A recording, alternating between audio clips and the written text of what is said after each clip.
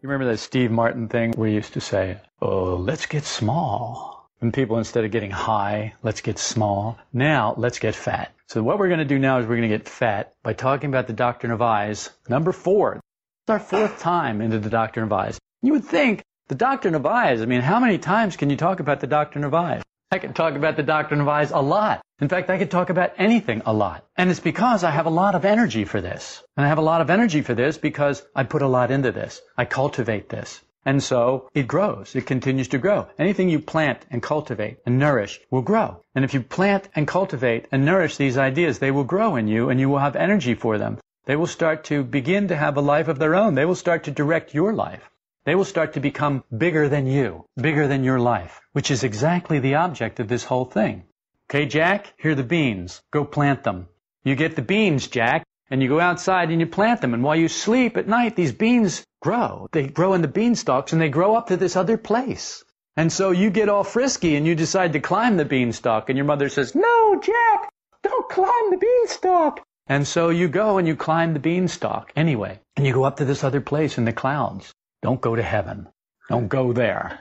You know, instead of finding the goose that laid the golden egg, you find people with wings floating around playing harps and singing some kind of weird songs and streets of gold and all that stuff. And what good's that? Because you can't bring it back here and spend it. And if the earth were made of gold, a man would die for a handful of dirt. Well, what do you think people would die for in heaven? A handful of dirt, because everything's gold. Well, then gold is valueless there. But here, you see, the people who made it up here, those people, they were selling blue sky. So they said, well, you know, it's all gold up there. Oh, goody, that's where I want to go. Why? Because I'm greedy. That's why. So we've made greed a virtue. That's really insane when you think about it. That's the traditional way of dealing with things. Notice that these are kind of mixing here a little bit. Our state is described in this work with a parable. The parable is called the parable of the driver. The driver is a carriage driver. Back in the old days, before gasoline engines started polluting the earth, we were polluting the earth in some other way. We were polluting the earth with horses and carriages, and people were going around sweeping up after the horses, and the horses were, everything was muddy and nasty, and people were going cleaning up after this. We were always polluting in some way, because that's what we do. In order to live life, you've got to have fuel going in, and you've got to have waste going out. And that's the way it is. And so it's nothing new today. It's just different. We like to blow everything up to it. It's just horrible. Oh, it's just horrible what we're doing to the earth. It's just horrible what we're doing to our bodies. It's just horrible. And people have been doing horrible things forever. It's what we do. It's the way we are. This work parable describes our state as a driver in a public house. This is an English parable, meaning it came from English language from Great Britain. And a public house is a bar. And the driver of the carriage is like a taxi driver. But there's a horse, and there's a carriage, and then there's the taxi driver, and then there's the passenger. Because what good is the taxi without a passenger? The driver, instead of being on top of the carriage with a passenger in the carriage going where the passenger wants to go so that he can get paid to do that, he is instead in the bar. And he's drinking in the bar. And while he's drinking in the bar, the carriage and the horse are all being neglected. And the carriage and the horse are his only means of actually going somewhere real. You see, in the bar, it's not real. In the bar, he's in there drinking. And that's not real life. We all know that people go to bars and drink for other reasons than to be in real life. Oh, I think I'll go and have a real life in a bar. We don't look at it that way, do we? And if we do look at it that way, we know that we've already lost some of our marbles. So the first step is to awaken the driver, according to this parable. What is the driver drinking? If you think about literally drinking, when you literally go to a bar or you go wherever you go and drink, what is it that you are really doing? What do you really do when you begin to drink, literally? Yes, Steve. You numb yourself to whatever is bothering you outside. So one of the things is you numb yourself. What is it, Diana? Same thing. Same thing. Pat? Go to sleep. You go to sleep. Intoxicate yourself. You intoxicate yourself. What does that mean, to intoxicate yourself? What's the purpose? Intoxicate yourself is good. The purpose is to intoxicate yourself. What does that mean? To literally put toxins in yourself. That's not really what that means psychologically, is it? So you're still looking at it from your body. To go away from reality. Yes. We intoxicate ourselves to alter our consciousness. To alter our perception, so that the things that bothered us 5 minutes ago or 5 drinks ago no longer bother us. Isn't that it? It's really kind of an escape. So what is it that he's drinking? The drink is imagination. He's drinking imagination. So he's in this bar, and he's drinking imagination because it's raining out there. And he doesn't want to sit on top of the carriage and get wet. And the horse is being obnoxious or whatever. And he doesn't want to deal with an obnoxious horse. So he stays in the bar, and he drinks. He imagines. When people do begin to drink, literally, what is it they do? They boast. Have you been to a bar? Have you been around drunks? What do drunks do?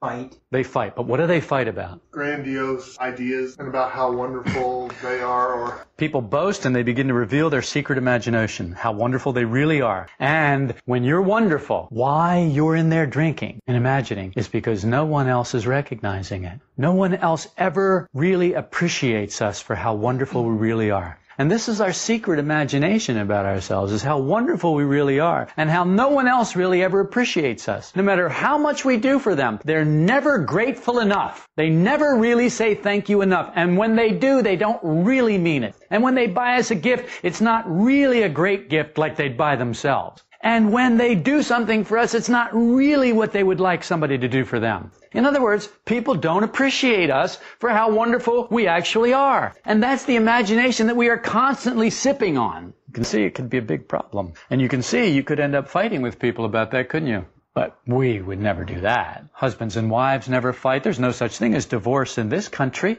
It's well over 50% nationwide. Well, how did that happen? Oh, well, I just married the wrong person. How many times have you married the wrong person? Well, a number of times, but we'll not talk about that. And before you started marrying these people, how many of the wrong people were you in relationships with? Well, all of them. Well, except there was this one guy, or there was this one woman, and that was the right one, but I let that one get away, or that one. And it's all a lie. But we won't go into that right now. This is one of the hidden sources of internal account. Our self-romance with imaginary I and false personality. We imagine that we are something that we're not. And that builds this personality that has surrounded us, that life has grown on us, that our interaction with life has grown on us. Just like moss growing in the cracks of the bricks outside. Just like moss growing on the side of a tree or on the side of a rock. Personality grows over who we really are. And just like moss can act as like a buffer to keep anything from really getting to the tree or the bricks or whatever, this personality acts like a buffer and keeps things from getting through to us. So the impressions in life don't really get into us. And impressions are food. And if those impressions don't get into us, if they're stopped before they get to us, to the essential part of us, then the essential part of us gets weaker because it's not getting fed. But the personality that's filtering all of this, that's taking all these impressions to itself and using them for its own purposes, it's getting fed and it's growing stronger and stronger. And all the time it's getting stronger, it's imprisoning the essential you and keeping it weak and keeping it in a dark place, in solitary confinement, as it were. So the false personality ends up being like a prison. And down inside, locked down inside, is the essential you that's kept away from the light, from impressions coming in. It only gets fed whatever's left over, whatever false personality wants it to have, which isn't much. So this leads us to the first form of lying that we need to study in ourselves. Why is it that I say we need to study this in ourselves? Because studying this in other people isn't going to help us. We already know how everybody else is a liar. Nobody needs to tell us about that. This is not news. We already know everybody else is a liar. We all know other people lie. We know that we do too, but we're always justified in lying. Whenever we lie, it's to spare their feelings because they're so weak and pitiful. Whenever we lie, it's so that we don't hurt other people. When they lie, they're just liars. When we tell something that happened to us, we almost always tell it to our advantage. We change it. We don't change it in big ways because we're very clever. We'll just leave something that we said out. Or we'll just slightly overemphasize something that we said. So when you have to report a conversation between you and another, it's nearly impossible to put it rightly. We report it to our advantage. Trickily, we can turn this around, putting ourselves in a bad light through some kind of sick, twisted self-pity that we're hoping will be rewarded in some way. Now, people are laughing now because they're seeing this. Oh, I've done that. So I caught Lori doing that last night at dinner with the cat. The cat jumped on the table. The little kitten jumped on the table. And Lori made this face. How I suffer with this cat. The long-suffering Lebanese matron face. She rolled her eyes and sighed, this cat. You know, and it's like, oh, this cat. Now, of course, I'm exaggerating this for dramatic effect and to get the point across. But it was pretty dramatic, wasn't it? For those of us who were there, it was like, dude, lighten up. This is what kittens do. but I've trained this cat. This cat just drives me crazy. Oh, this cat sleeps all day, and then as soon as I want to come home after working so hard all day, and as soon as I hit the bed, the cat comes to life and runs all over the room and all over me. Oh, the cat. Yeah, it's really awful. Just terrible. I feel so sorry for you. And that's our reward. Somebody feels sorry for us. That's our reward. We got what we wanted. Here we are. People are convinced that they can speak unbiased truth about themselves and others. You don't have to be a rocket scientist to figure this out. Go watch Perry Mason or any court thing. People go up there and they'll put their hand on the Bible and swear to God they're going to tell the truth. You know they're going to lie. They know they're going to lie. The judge knows they're going to lie. The plaintiff, the defendant, the lawyers, everybody in the world knows that they're going to lie. Now the game is, who's going to get caught lying? And that's really all it's about, isn't it? Is the judge going to be sharp enough to catch the biggest liar? Is the judge going to be able to sort through the lies to get to some semblance of truth, some reflection of truth somewhere? And that's why people love Judge Wapner, Judge Judy, Judge Joe, Judge Harry, Judge whatever. They love it. And they watch these shows because they want to see if somebody can get through the lies. Is somebody going to be able to bring the truth out of all this mass of lies? Because there's money involved a lot of time. And when there's money involved, people always tell the truth. Yeah, all right. People are convinced, though, that they can speak unbiased truth about themselves and others. Convinced, absolutely convinced. You go to any police officer, any insurance investigator, and you say, so tell me, how much of your investigation and how much of your report is going to depend on witnesses? And they'll go, well, not much. They're going to have a lot of corroborating evidence before they'll ever believe a witness. Why? Because witnesses are unreliable. The bank robber comes in, he robs the bank. You ask 6 people how tall he was. You'll have 6 different answers. Unless they heard each other, then the answers will be closer. But if they're all asked separately and they can't hear the other ones, they'll all be different. What color hair? It's going to be brown. What color eyes? Well, he had glasses on. What were they, sunglasses? Yeah, they were sunglasses. That's our way of saying we can't remember what color eyes he had. We didn't look. All I know is he had this big gun. Like if someone were to tell the truth, it's like, I don't know, was there a guy there? All I saw was a gun and my own death, imminent. I saw my brains being blown all over the wall, so I just cried and whimpered and wet my pants. So I don't know what happened. But nobody says that. Or hardly anybody says that. Mostly people make something up. And so police officers, investigators, they don't really believe what they're told. They try to find corroborating evidence to what they're told because people are not reliable. Of course, there are more and less truthful eyes in us. This is a fact. There are a lot of eyes in us. Some of them are more truthful. Some of them tend to exaggerate more. Depending on the circumstances we're in, the situation that we're in, we'll see less truthful eyes coming up. Fun-loving eyes, that just want to make everybody laugh. Fun-loving eyes that just want to twist everything and make it ridiculous so that it obfuscates the fact. We don't call that lying. We call that just kidding around. Boy, just joking. I was just joking. The point of all this, being truthful in the work, is not a moral issue, but it's on the possible development of essence, which cannot grow in pretense and falsity. Essence can only grow in the light, in the truth. It can't grow in pretense and falsity. It must have a steady diet of what is actually so. You can't pretend to be something that you're not and expect essence to be touched by that, because essence is your essential self. It's who you really are. And you have to know where you really are and who you really are before you can move from where you really are. If you move from some other place, you're not moving from where you are. So then you're not really moving. You're just in the public house drinking imagination. You're imagining something. So it's essential for our own development of essence that we remove pretense and falsity. The growth of essence is prevented by those eyes which habitually lie, to protect false personality and to justify everything, to twist everything to our own advantage. Out of fear, this is what false personality does. It twists everything to its advantage. It lies habitually.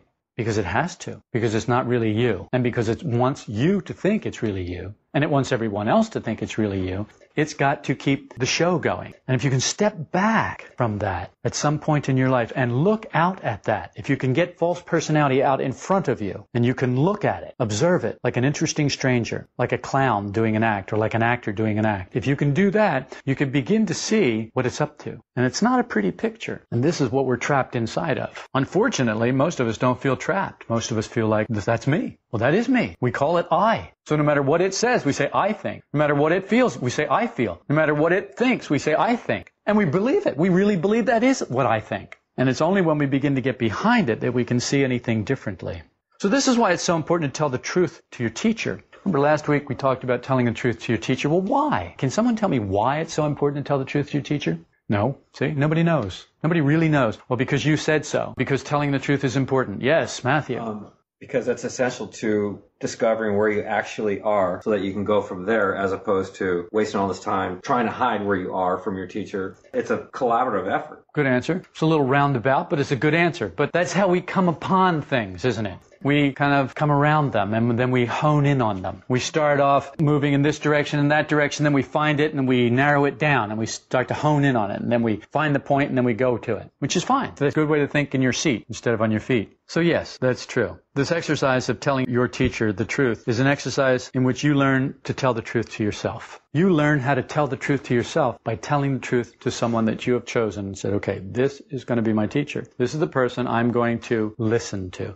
This is the person who is going to be able to say, no, you're wrong. It's this way. And you, as an experiment, say, okay, I'm wrong. It's this way. And then verify it. Because it's always an experiment. You'll never believe it. When someone says, no, you're wrong, you won't believe it. But the very best you can do is you can say, okay, I'm going to put a tack here, right here in this spot. And that's going to be the spot. And now I'm going to explore and experiment and see. And if you're very sincere and very honest and you really value this work and you really value the goal of finding out who you are, very often you will find out that they were right and you were wrong. And that's good, because when you find that out, you've got a real tack. You've got a real point on the map, a genuine point you could tie a string to, and you can go out from there to other points. And you'll always know how to get back to that point, the one thing about you that you've discovered that's true. And that one thing is that you can't be counted on to always tell yourself the truth or to tell the truth about yourself. And so you need a tack. And the reason sometimes when you're around me you feel like you sat on a tack is because when you get the point, it doesn't always feel good. It doesn't always make false personality go all giggly and bubbly. Oh, that's so wonderful. Like somebody coming up and say,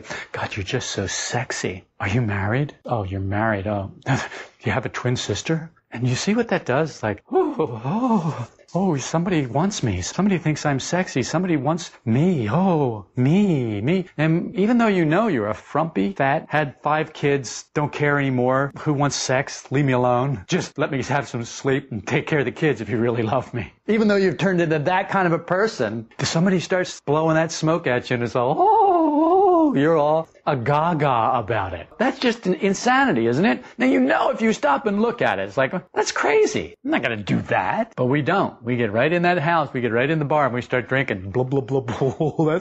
You got another drink, sir? Would you buy me another drink, mister? Maybe we could get together later, like after a couple more drinks. And there you go. You're off in this insane affair with your imagination. Because there's nobody there. There's nobody there. Whoever's blowing the smoke, there's nobody there. Because when they find out what you're really like, they're not going to be there. Is that your experience or not? This isn't anything I'm asking you to believe. This is something I'm asking you to look at your life and see if it hasn't worked out that way.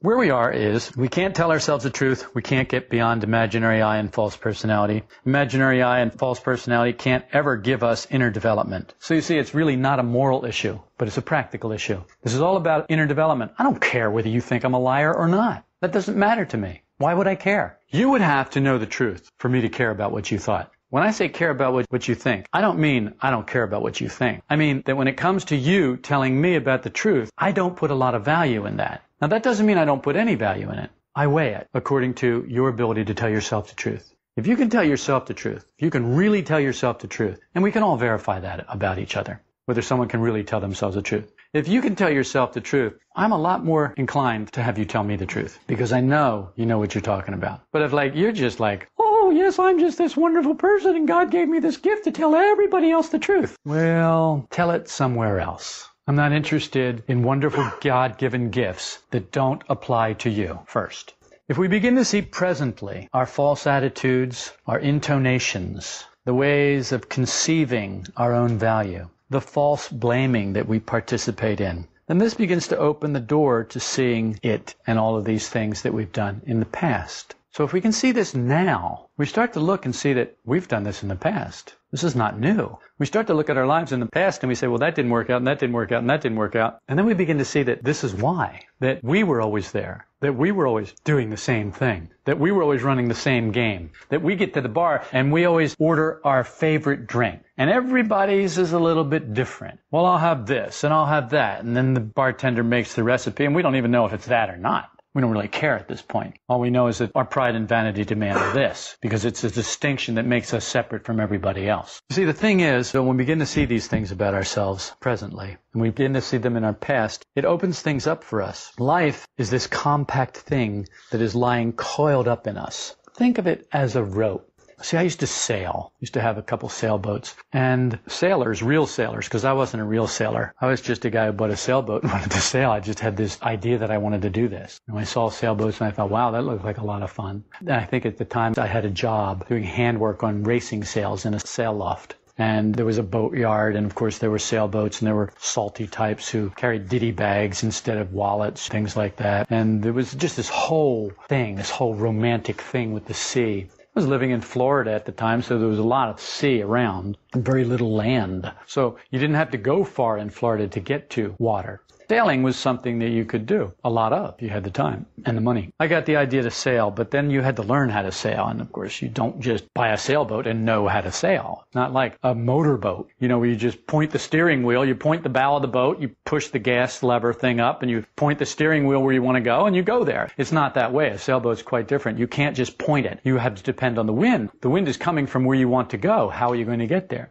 Well, just forget it. Don't sail today. Well, that's a great idea, and a lot of people do that. But sometimes you go out sailing, and then you want to go home, and then the wind is coming from where you want to go. Then how do you get home? Take a taxi? You can't. You've got to learn. And so you've got to tack. You've got to go in some direction other than home in order to use the wind to get closer to home. And then you got to tack again. You got to come about and tack again and move in some other direction other than, which is usually the opposite direction you were just going. So instead of a straight line, you zigzag to the point you want to go to. They call that beating to windward. And boy, I'll tell you what, that may not mean much to you now, but you do it for a few hours and it'll make a big difference. When you hear beating to windward, you'll go, oh, I remember that. And that's the difference between ideas and practical application of those ideas. If you've never done that, you are not going to have the same experience as if you've done that. On a sailboat, one of the things you have to do, you have a lot of lines because everything's connected by lines. There's lines for the anchor. There's lines for hooking up the shore to a buoy. There's lines to hold on to the sails, to different parts of the sails so that you can get the sail to do what you want it to do. So you can hoist it up and you can pull it in and you can trim it and do this and do that. You do all this stuff with lines. And those lines, if they're just thrown all around, they start to get tangled and you trip in them and you go overboard and you die because your sailboat sails away and you're left out there bobbing a shark bait or whatever's out there. And that's not a good thing. So you keep your lines properly coiled. And so when I think of life, I think of a coil like on a sailboat line, a sheet line. If it's properly coiled, it's all wound up. Now it could be a very long line, but it is compact. It's coiled up in this one form, this one little form, and it looks very neat and ship-shaped. Life is like that. It's like this compact line that's all coiled up in us. And when we die, we take this coil with us. It may be easier to change the past than the future, just because the past presents itself to us a lot more readily than the future does. You learn some things about yourself today, and the past will present itself. It will just present it. It will just come up. It will arise and present itself and show you things where that relates, where what you noticed about yourself relates to something in the past. And when you do that, you actually are changing your past. Because you can never do that again. Once you see this thing about yourself, it becomes less powerful. It becomes less mechanical. It becomes more conscious. And the more you see it in the past, then the more it affects the past, but the more it affects the present, and also the more it affects the future. So when you see it, it does not have the same power over you. Fool me once, shame on you. Fool me twice, shame on me. And there it is. When you know how it works, and you continue to let it work, it's because you want to stick your head in the sand. You want to be fooled. You want to go that way. But once you have really learned, once you have really seen something about yourself, it does not have the power over you that it once had. And that is how we can make progress in this work. And that's why we can make progress in this work, because the light of consciousness begins to cure us of our maladies. And these things that make us do these crazy things are maladies. The things that make us lie are maladies. Believing that we're something that we're not is a malady. It's an illness. It's a problem. It's not the way we really are.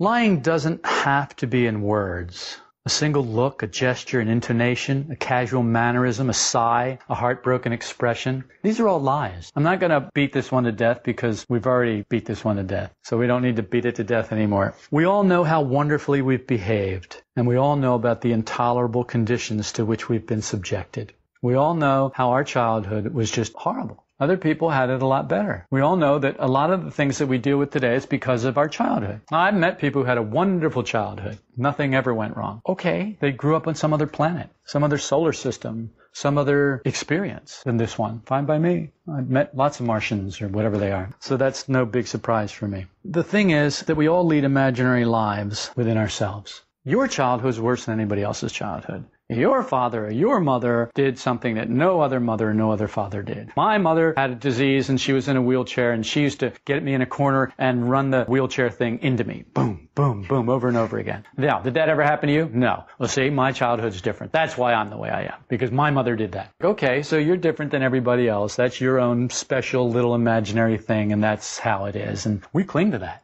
I ask you to let that go. Oh, no, that really happened. I'm not saying it didn't really happen. I'm saying let it go. Oh, no, I can't let that go. That defines who I am. Great. So if you're defining who you are with that, with the things that happen to you in life, how can you ever find the essential you, which isn't defined by what happened to you in life, which is defined by who you really are? This romance takes a great deal of force and prevents real self-observation. Whether it's strong and cheerful, the guy whose mother ran into him with the little wheelchair thing, he's strong and cheerful in life. His chin comes out, no matter what it is. Keeps a stiff upper lip and he's strong and cheerful. Keeps a positive attitude and he goes onward and gets the job done. Or whether it's this imaginary life inside of us, whether it's misunderstood, never having had a chance, doesn't really matter. How about this guy?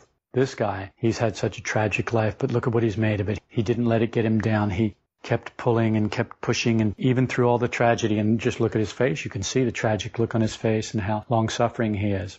I know now the other one who's successful, and he's at the helm of the ship through the bombs and the rain and all of the wind, and he's still at the helm, drenched, but he's still strong and cheerful. But the other guy, here he is, he's going through the same storm, but he's all he's suffering all the way through, and he's just as strong because he's doing it, but boy, he's suffering when he's doing it. And that's our story, one way or the other, that's our story. And we are loath to give up our story. No matter what it is, which side of it is, it's all self-hypnotism. It's all lie. It's all just lies that we're telling ourselves that we are wrapped up in, so that we don't even know where the lie starts and where the truth begins anymore. We've told the stories so many times we don't really even know anymore what the truth is. We only know the best version of the story that we've come up with so far. Think about it. And if you're really being sincere and honest with yourself, and if you've taken any time to observe yourself, you've got to see this. And it is kind of comical in a sad, tragic way.